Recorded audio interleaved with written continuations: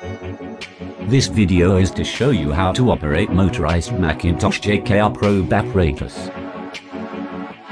Attach the upper guide rod and bottom guide rod, then tighten it with given tools. Tighten the screw on the top frame.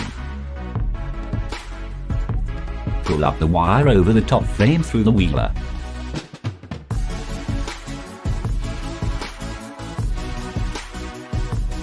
Pull the wire until reaches the Mackintosh probe.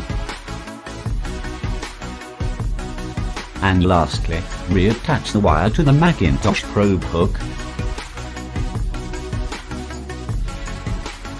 Operation procedure. Screw extension rod to the rod adapter, lift up the drive frame approximately 1.38 meter from the ground and insert the rod adapter into the bottom of anvil. Lower down the extension rod by rotate the crank handle counterclockwise until penetration cone touch the ground surface.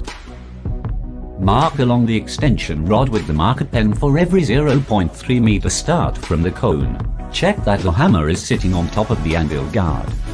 Turn on the power switch and the blow counter display will appear. Press run button. Operator must push the stop button when the number of blow display has reached 0.3 meter. Press reset button to repeat at every 0.3 meter penetration. The rod is extended via coupling when the last mark of 0.3 meter of each rod is achieved. Maximum depth is 15 meter. Loosen the screw that holds the rod adapter, then remove the rod. Turn the wire handle anti-clockwise to lower down the Mackintosh probe until it touches the ground. Make sure the hook is loosened, and release the hook from wire. Then roll up the wire by turn the handle clockwise. Attach the hook back with the wire.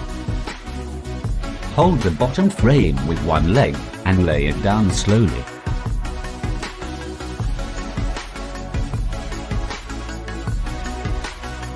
Loosen the screw on the top frame. Then use the provided tool to detach lower guide rod and upper guide rod. During the attachment process, make sure the top frame is being held.